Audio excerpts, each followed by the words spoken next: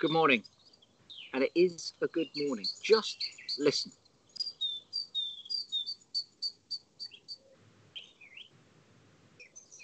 It's moved just a little bit further away, about 30 metres behind us. It's a song thrush. And that bird has been singing for pretty much all the daylight hours for the last 3 days.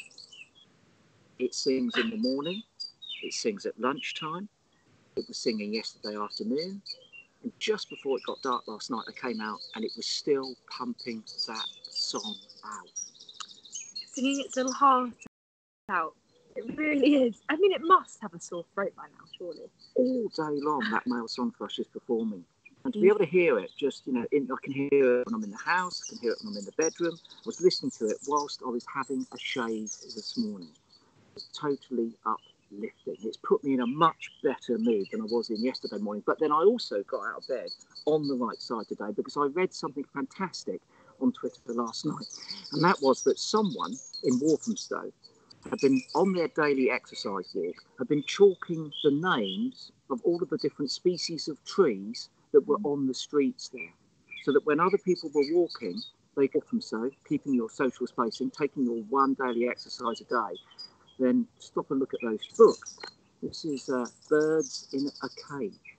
And it's a book written by Derek Neiman, and it's an extraordinary story. And there are some parallels to what we're experiencing with South Isolation now. Now, I'm not drawing any direct comparisons between being a prisoner of war in the Second World War, in the Stalag camps at all, but these men were locked as on the inside here. Soon after his arrival at Waterloo Camp in 1941, they decided to establish a bird watching society.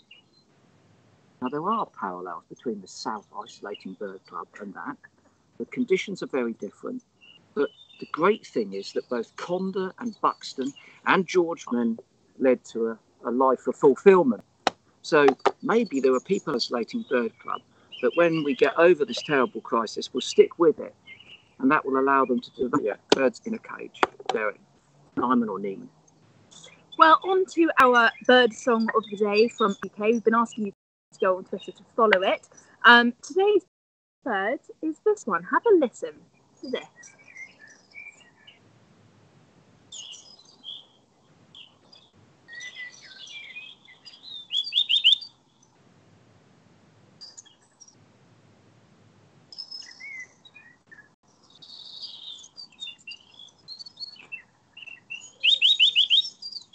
Bit of a long pause there, but you said to me once that the pause is often as important as the song, and I always remember that because it adds to that kind of anticipation, doesn't it? It makes that song even greater when there's just silence. It is, because you're just waiting for it to happen. It's a bit like the song thrush, or particularly the missile thrush, which has quite long pauses in between its cascades of notes, and most notably the nightingale, which has got very significant pauses. It sort of just keeps you waiting. It's a bit like when they're answering questions on quiz shows, and they spit of it, and then it comes, and it's so much more powerful for the pause.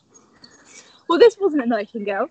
This was a Eurasian nuthatch. Now, you'll find them breeding all over England and Wales, and they've just started breeding in the southern parts of Scotland as well. But they're very distinctive birds with that beautiful kind of black eyeliner going across. They almost look woodpecker-like, but they are songbird size. They are really nice, and you'll find them breeding often in old woodpecker nests as well. So that's one from Sound Approach UK today, Eurasian nuthatch. At Sound Approach UK, follow them on Twitter, listen to the Eurasian nuthatch, and then if you are taking a walk in any woodland today, listen out for the real thing, because I've heard them calling over the last few days. Now, are we doing... go on then. We've got to introduce Skull of the Day. Skull of the Day, go on. No, we put a photo up earlier. There's lots of comments coming in already. It's a beautiful one. This is a skull. Have a look at this. Look at the shape of that bill, but perhaps most importantly, look at the ridge over the top of the skull here. Very, very unique to this type of bird. Very unique. Look at the size of the eye there. The nasal bits here. Have a look at that. A good look. It's that groove, isn't it? It's the groove which will give it away. It's very, very important and very distinctive, and it helps the bird do all kinds of interesting behaviours. It certainly does, yeah. I don't want to get too many clues away because I feel like this one's going to be... It's one of my favourite skulls, though. Like, now, favourite skull to favourite bird in the world. We've been doing, on and off, Sparrowhawk of the Day photograph from images that I've been looking at on Instagram, hashtag Sparrowhawk. I follow that generally last thing in the evening. I flick through to see what people have posted that day. We've seen some crackers. We're going to do 2 more. Today's... I mean, honestly, this one takes my breath away. Look at that. Oh, come on. A male sparrowhawk preening its tail, turned into a fan, that little split in the feather at the end there as it's teasing it through its beak. Beautiful in sunlight, the glowing golden eye. What an extraordinary photograph. This has been my screensaver for about the last 3 years on my computer. I've never tired of it. It was given to me by the one and only Alan McFadden, and you can follow Alan McFadden on Twitter. Alan McFadden is McFadyen,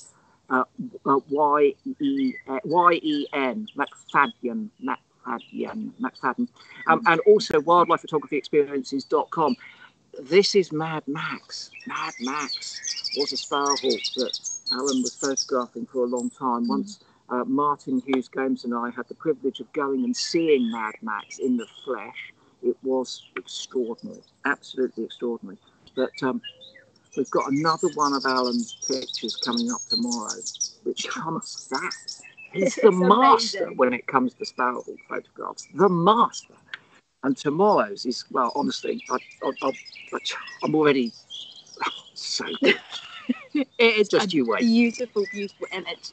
Now, of course, we've had so many of your amazing comments and questions coming into us via our various social media platforms, whether that be Facebook, Twitter, YouTube. And the wonderful Lindsey Chapman has been scrolling through it day on day to pick out the best ones. So we've got her here today. We're going to be coming to her twice today to make sure we can get to as many of you as possible. So hi, Lindsey, how are you? Morning, hello there. Yes, I have to say, going through all the social media is now beginning to take quite a lot of my day because there's so many comments and photographs and questions coming in. So thank you for all of those. On your song thrush this morning, many people saying they can hear loud and clear, and it's wonderful to hear that this morning. I've got a blackbird somewhere behind me here. I think it's just gone quiet since I've started talking, but it has literally been shouting at me this morning. So do have a listen out for that. And the sound of the nuthatch as well. I always think of a nuthatch as being a bandit because of that black eye stripe. So it's just something to keep in mind. Stunning picture of a sparrowhawk as well. Loads of you are saying morning to each other now on the chat, which is just wonderful. I'm going to add my voice to that. So hello to Coventry and Merseyside, to Shan in Manchester, Cornwall, Sussex, South Wales, Limerick and Normandy. They're just some of the ones that I've picked out this morning. So it's lovely, lovely to have you along. Now, Chris and Megs, I don't know whether you've had a few late nights, but I know that I have recently for various reasons. And one of them has been the supermoon. Chris, have you seen the supermoon? You had a look? Yes, mooning it, definitely. Last night when I went out to put the food out for the animals here, the scraps from Megan's cooking, that was quite a lot last night. It's quite scrappy cooking. She's not here, that's why I was being rude about it. So yes, the supermoon was high and bright by then, but it's at its best, I think, Linz, when it first comes up, isn't it? And it's got that beautiful sort of honey glow to it. It's just gorgeous. And 2 nights ago, it was cloudy here in Manchester, but I could still feel the light coming through the cloud. It was absolutely stunning. I've got a little book here. One of my aims this year was to do more stargazing. So you can get really simple guides out there to help you with that. And Linda Campbell on Facebook got in touch because she's got a camera out in the garden at night. No doubt the supermoon is helping to see some brilliant stuff. And she captured this footage of a fox and a badger together. It's a bit of a face-off, and I wanted to ask you both, fox versus badger, which is more dominant? It's the badger, Linz, hierarchy in the garden. So foxes are generally at the bottom. When you think about it, they've got sharp teeth but no paws to speak of, and they're generally weighing in at about between 5 and 8 kilograms. And then after that, you know, the badger will push the fox off the food, a more formidable animal, up to say 13 kilograms or more, but it's got those front claws for digging and also a very robust set of teeth and strong jaws. But top of the garden list is the cat, because the cat is so much better armed than both of them. And cats will push foxes away and badgers away because of their lightning fast reactions and, of course, their full set of retractable but very sharp claws. There you go. That's the garden pecking order, as it were. Have a little look. Well, have a little listen to this in just a second. So Sylvia Meller got in touch.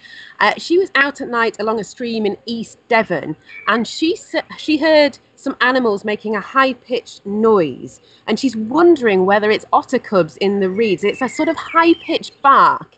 If you can, have a bit of a listen to this.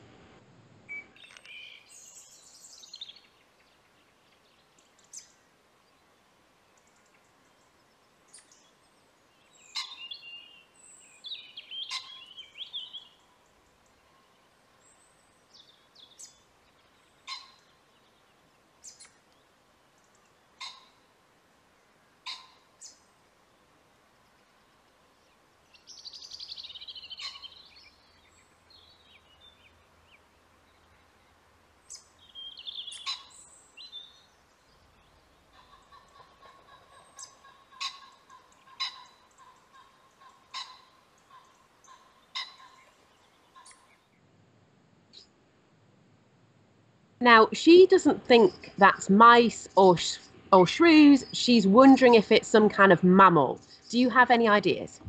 Well, It's a head scratcher, this one. it is, because it's at night. But there's a duet going on. I don't know if you noticed there, but there's a harsh call, which sounds a bit like a pheasant type call, but I don't think it is a pheasant, obviously. It's at night. They don't generally call at night. But then that squeaky call is definitely related to it, because when the squeak happens, the bark happens. So there are two animals that are communicating there that are producing different vocalizations. So it could well be that one of them is a young animal and it's the contact call, and the adult is responding to it with that bark. That would be my guess. I've got to say, I have heard young otters producing their contact calls, but only those rescued animals in wildlife hospitals. I've not ever been that close to otters when they've been cubs and been able to watch them. So I can't actually come up with an answer for that and say authoritatively whether it isn't. It's something that we need to research and get back to her. But I think that the thing that we mustn't miss there is that there's definitely communication between two animals going on. There's communication going on between two animals here, actually. It's Nancy's morning kiss. That's fascinating. Thank you very much. And to Sylvia, who sent that in, I think it was on Facebook. It's really very interesting to have a look at what you're seeing across the country. So nice one there. Finally, piece of footage that I want to show you. This is from Heather Savage. Now, she is a teacher. She's working from home at the moment in Edinburgh. She absolutely loves the programmes. It's a bit of a break from her school day. And her class has been writing a project over the last couple of weeks. They've had to make a pop-up book about the polar animal of their choice. And she's had one particular student who's called Carson, who wants to be a marine biologist. And Carson has clearly worked really, really hard on his pop-up book. He's actually really struggling to be at home, sort of cooped up inside a little bit at the moment with the lockdown going on.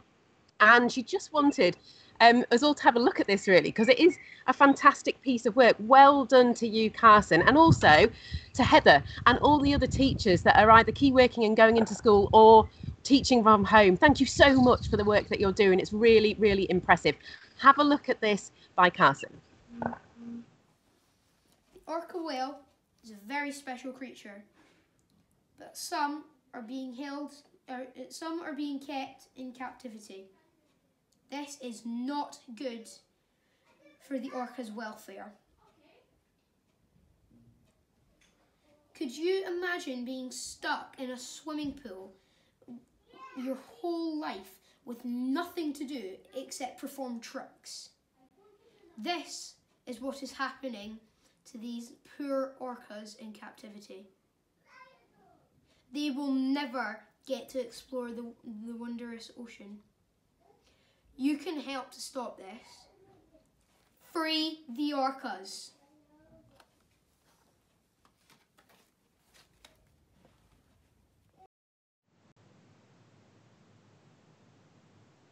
So he picked the orca, and I have to say, top job there. Hard work, rewarded by popping up with us. Thank you very much for showing it. Question just in though, we'll finish on this one for now. This is a question from Rachel on garden hierarchy, and it says, can wasps sting spiders? Big question. We had a wasp fly in our shed, and it flew into a huge spider's web. Now, the spider went to get it, and the wasp flew away. If the spider had managed to reach it, who would win? Invariably the spider.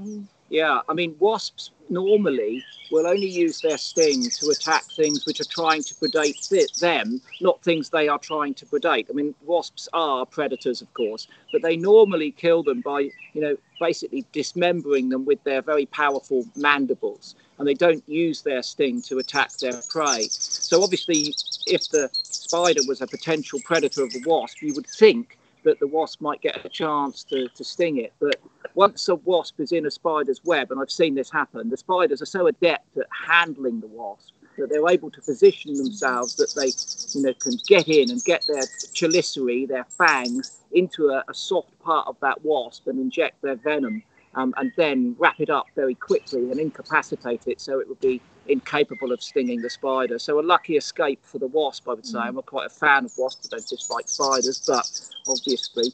But yeah, good to see. But I'll tell you why particularly, because at this time of year, that would have been a queen wasp. And without that queen being able to make a nest, an entire colony just simply wouldn't have happened. So I rescued a queen from the kitchen yesterday. She'd come in and was battering against the window. So at the moment, they're going out. They've emerged from hibernation. They're looking for somewhere to start their nest, a hollow, a cavity somewhere. Often they'll start somewhere and then move to a bigger nest later. They may be investigating your bird boxes at the moment. They often start in those and then move on. Or, of course, they might be in the roof space or in an old mouse hole or something like that. They are really, really valuable. So, of course, if you are seeing queens coming into your houses, as you might be with the sun shining, you might have your windows open, queens, bees and wasps will enter your house. Be careful with them and just pick them up and put them outside. Of course, they carry the whole future of the colony for that year inside them. So the chances of them stinging you are absolutely minuscule because they are so, so valuable and they know how important they are. So if you're able to pick them up and put them outside carefully, then please do. Megs? Yes. Really quick one. On the back of that, Rosie says, are horseflies essential to garden life? How do we stop them biting? Alfie has also been chatting about that, age 16. Well, it's quite interesting, horseflies, because actually they're not biting. They're actually kind of releasing acid onto our skin, and that's why we get that kind of sudden itchy feeling. I mean, horseflies, they are really, really important, of course, decomposers, things like that, as we were talking about yesterday for our carcass cam. But, I mean, how would you stop them biting? It's difficult. It's very difficult. Persistent. They're so really persistent. And they're not put off by any repellents or anything like that, from my experience. And, horseflies are one of those things that, unfortunately, if you're going to spend a lot of time in the field, you're going to have to get used to. Yeah. You might be wondering why we've got Sid and Nancy here this morning. And that is because I wanted to talk to you about another animal, which is, pretty much the same animal. I'm going to ask you a question. Do you think that Nancy, this small black fluffy dog, canid here, is 79.5, 89.5 or 99.5% wolf? So you can guess the answer. She's 99.5% wolf. All of our domestic dogs, no matter what they look like, everything from the Great Dane to the Chihuahua, are descended from grey wolves.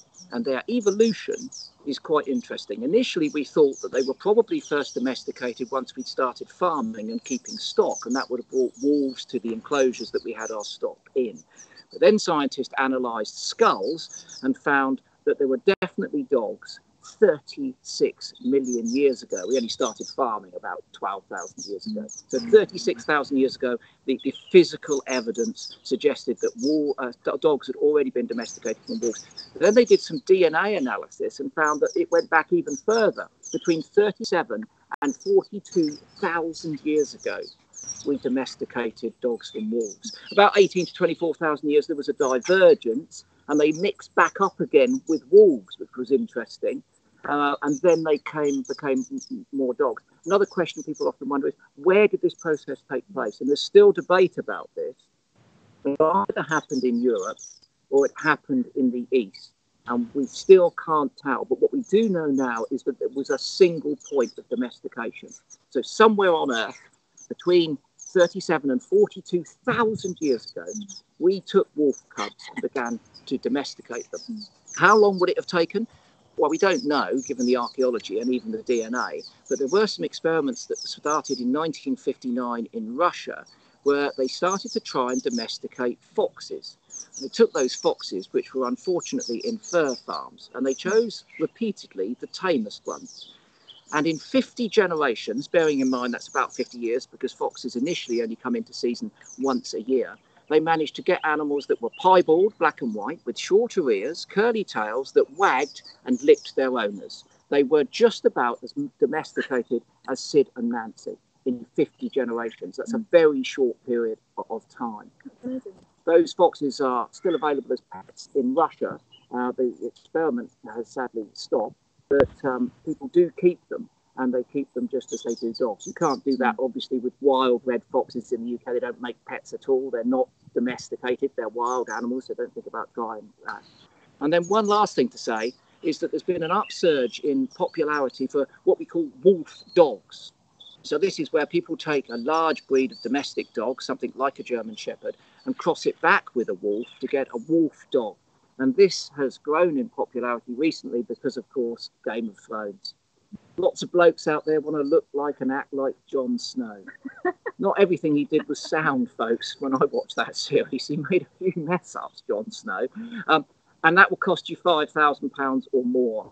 So those sorts of dogs are in that price bracket. And they are also, in some places, illegal to keep. So again, I would advise against the wolf dog. I'd stick with the poodle. And as I've always said to people, you know, you can take the poodle out of the wolf, but you can't take the wolf out of the poodle. And many of those primal behaviours are still shown by our domestic dogs. If you'd like to know a little bit more about that, then I suggest the best book to look at is the first chapter in this book, Tamed by Alice Roberts. This deals with a whole group of species, not just dogs, but plants as well, wheat, maize, potatoes, 10 things which humans have tamed, essentially domesticated, and it's changed the way that we live on planet Earth. A really, really good book, Tamed by Alice Roberts. Such an interesting relationship, isn't it? And the first account of a poodle was in the 15th century with a painting from Germany. Yeah. And they were bred, obviously breeds are something that's relatively recent. And they were bred for their abilities to hunt, of course, as retrievers. And poodles are exactly that. They are retrieving dogs. They're water dogs. Their curly hair is really resistant to water. So they were used in water-free environments to go and retrieve fowl and things that were shot. So that is how poodles originated. Yeah, and the name poodle, Puddle. wet, water. There we are. They don't like to swim though. None of our poodles have ever liked to swim. But that's because we've done a good job of training them not to get into I've tried. Well, not muddy water. We've got some brilliant news. I'm going to put Nancy down. Yes, we do. We've got some absolutely fantastic breaking news for you this morning. This is extraordinary. It's something that hasn't happened in the south of England for hundreds of years. 200 years. And it's only appropriate at this point we hand over to the one and only Paul Morton of Pool Life Project to tell us what's been going on. Take a look at this.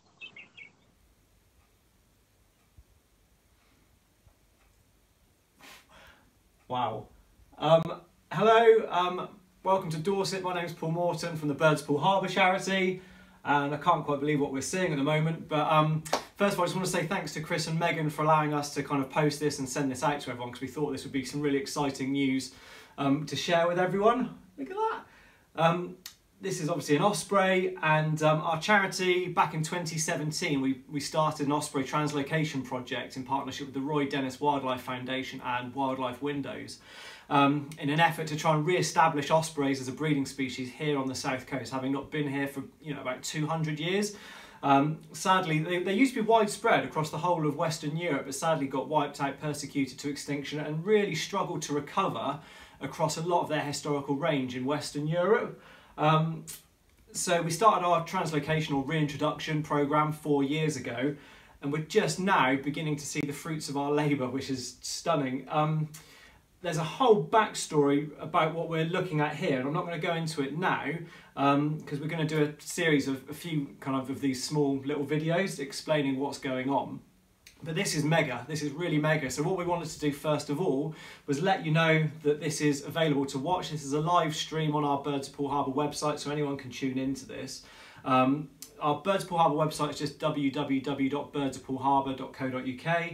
You go on the homepage and it's the first thing you see. You can click and watch this. You can get updates on our Twitter, which is @HarbourBirds, and on our Facebook, which is Birds of Poole Harbour.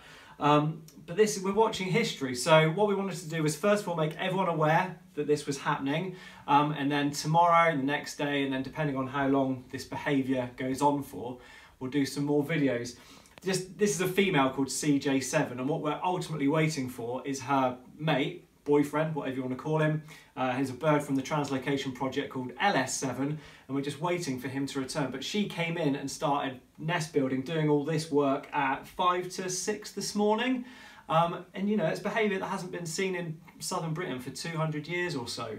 So carry on watching the webcam. We hope the activity continues. And let's just see what happens over the next few days. Thank you very much.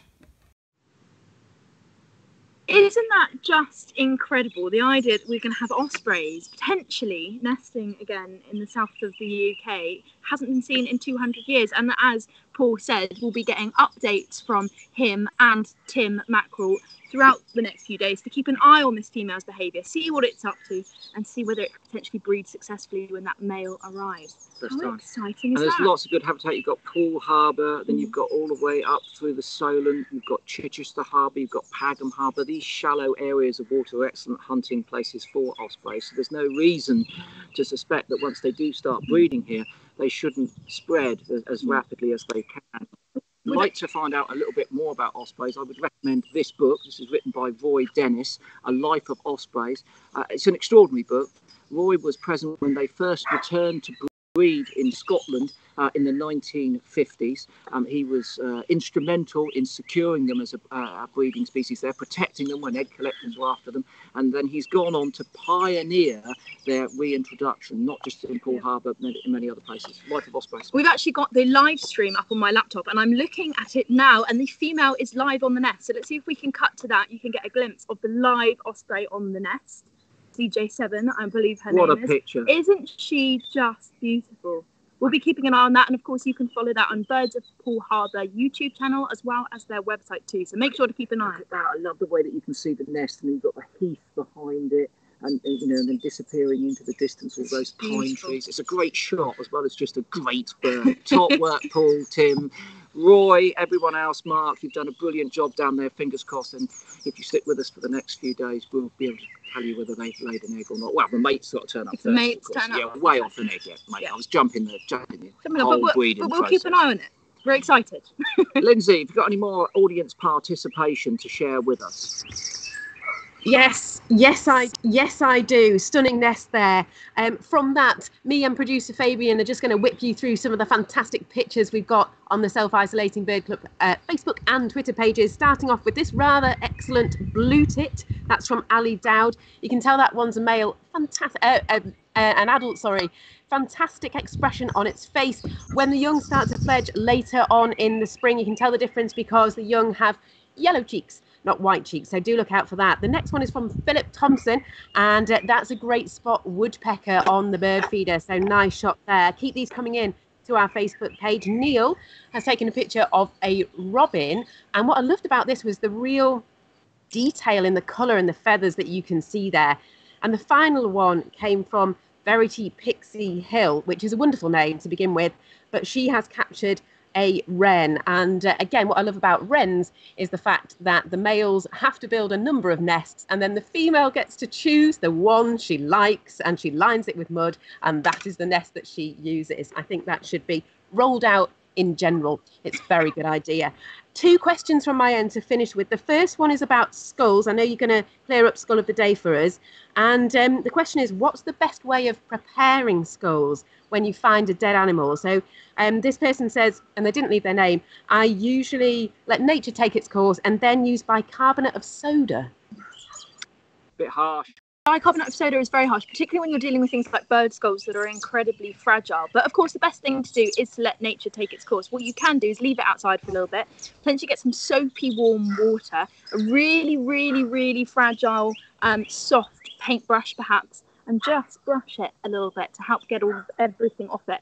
And that's probably the best way to prepare a skull. Yeah, I've been just behind us here. We won't go and get it now.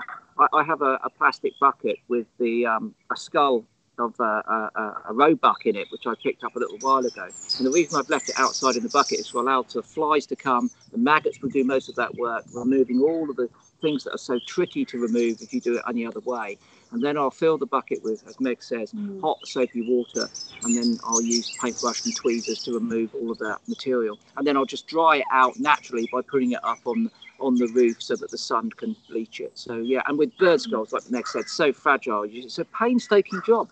I mean, you're going to have to put quite a bit of time into that. Very delicate work. I'm pleased we've covered that this breakfast time. That's wonderful.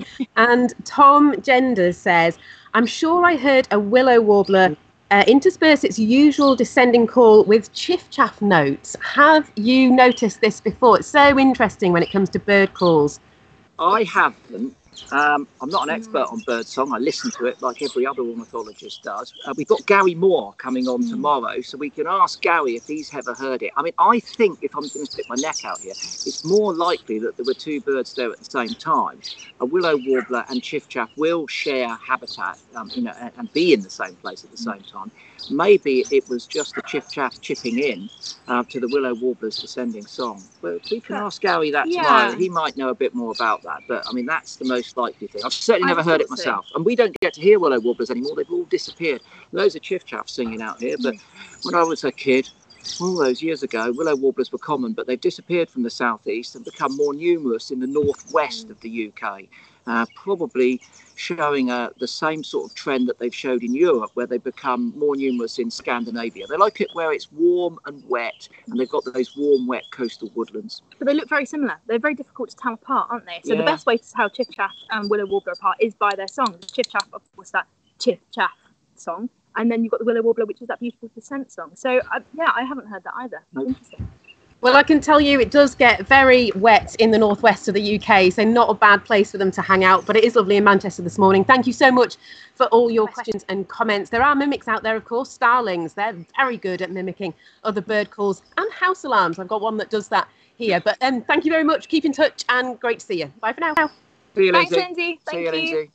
So we thought we should wrap up, of course, with the skull of the day. Let's have a look. I'll see if anybody got this right. Right, nothing.